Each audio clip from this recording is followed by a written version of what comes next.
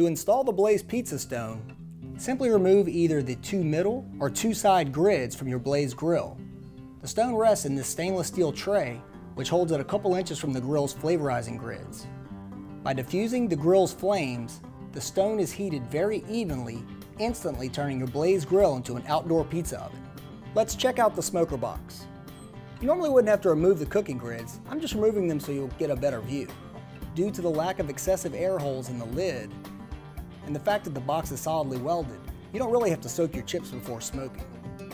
For smoked pizza, I have the far left burner set to medium-low and the two burners under the stone set to high. Right after I put the first pie on the stone, I'll turn the two far right burners to medium-high. One thing I'd like to mention is 9 times out of 10, if somebody's having problems baking a homemade pizza, it's usually because they started with either a frozen crust or dough with tons of fillers, pH balancers, you name it. It's so easy and rewarding to make your own crust with just a few simple ingredients. I highly recommend it. The pizza's been on about 1.5 minutes. I'll give it a half turn. Also, watch what kind of cheeses you use. Most pre-shredded cheeses have cellulose or other anti-caking agents added to them so they don't melt very evenly.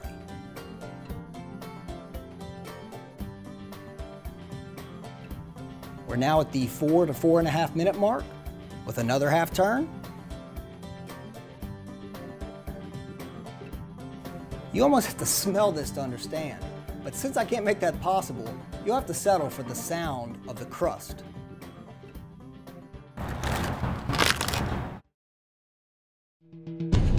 Blaze Grills, where grilling starts and flavor begins.